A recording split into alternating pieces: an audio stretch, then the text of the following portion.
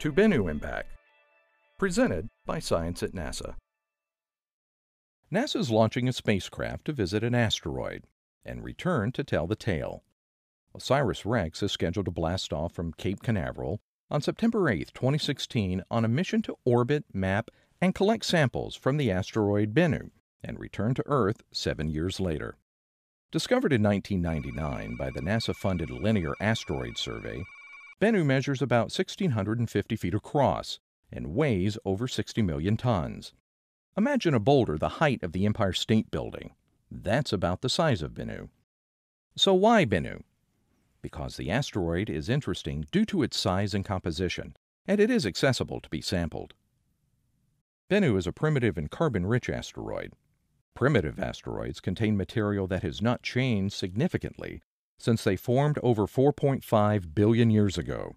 The analysis of any organic material found on Bennu will give scientists an inventory of the materials present at the beginning of the solar system that may have had a role in the origin of life on Earth and potentially elsewhere. Indeed, Dante Loretta of the University of Arizona, principal investigator on the OSIRIS-REx mission, says mapping and sampling the space rock can potentially hold answers to the most fundamental questions human beings ask, like where do we come from? To get to Bennu, OSIRIS-REx will perform a series of deep space maneuvers, first orbiting the Sun for a year, and then using Earth's gravity to be slung towards the asteroid.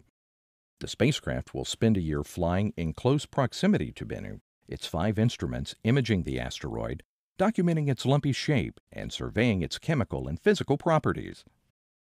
In July 2020, OSIRIS-REx will approach Bennu and execute its touch-and-go, or tag maneuver, a mechanical arm that functions like a combination sample scoop and pogo stick will be extended from the spacecraft.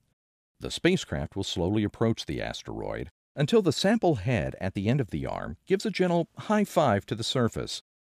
The maneuver may be executed up to 3 times, and OSIRIS-REx could leave Bennu with up to 4.4 pounds of sample material from the asteroid. Researchers will be keen to learn about Bennu for another reason.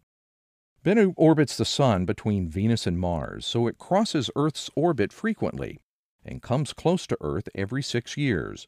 In 2135, Bennu will make an especially close approach to Earth, just within the Moon's orbit.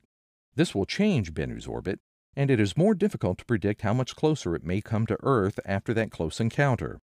Loretta says we need to learn as much about Bennu as we can. Predicting a small asteroid like Bennu's exact course is somewhat tricky due to the Yarkovsky effect. The dark asteroid absorbs sunlight and then gives it off as heat, which serves as a gentle thruster that gradually shifts its path.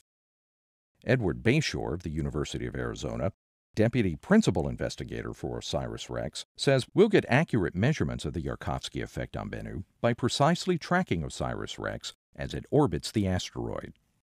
If all goes as planned, OSIRIS-REx will fire its main engines in March 2021 and begin its journey back to Earth.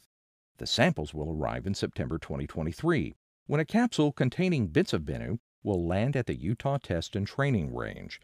From there, the capsule and its precious contents will travel to NASA's Johnson Space Center in Houston, Texas, where hands-on analysis of this ancient asteroid will begin by mission scientists and then by scientists from all over the world. For updates on the mission to Bennu and back, go to www.asteroidmission.org. For more on objects in and around our solar system, stay tuned to science.nasa.gov.